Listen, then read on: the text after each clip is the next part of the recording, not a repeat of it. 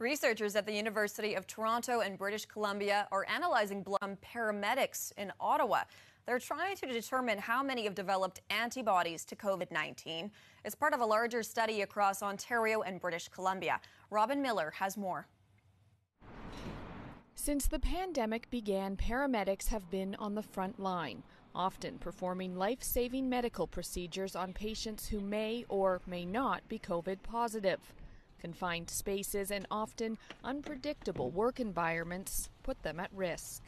But out in the field, paramedics are often performing these tasks on the floor, or sometimes even in more awkward conditions as that. Tracy Kirkham is a primary investigator on the study. She says close to 900 paramedics in Ontario have volunteered to participate, including about 35 in Ottawa. They're being asked to complete surveys and give blood samples 3 times over a 1-year period. We're really hoping we can identify what increases and decreases the risk of infection, and also learn how paramedic risk may compare to other occupations.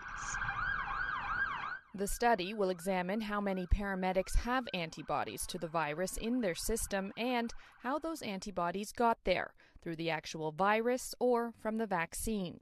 Then researchers will combine that data with information about the kind of protective equipment they were using and what medical procedures they were part of.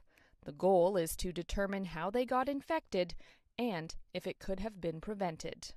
The participation in this research is going to be really instrumental in helping organizations like the ambulance service providers and municipalities, as well as politicians, to make informed decisions that are evidence-based in the development of health and safety guidelines that will protect paramedic health and in turn, optimize patient outcomes. And then you're in and out in 15 minutes. Researchers are still looking for volunteers and promoting the study on social media.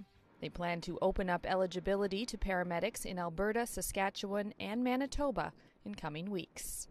Robin Miller, CBC News, Ottawa.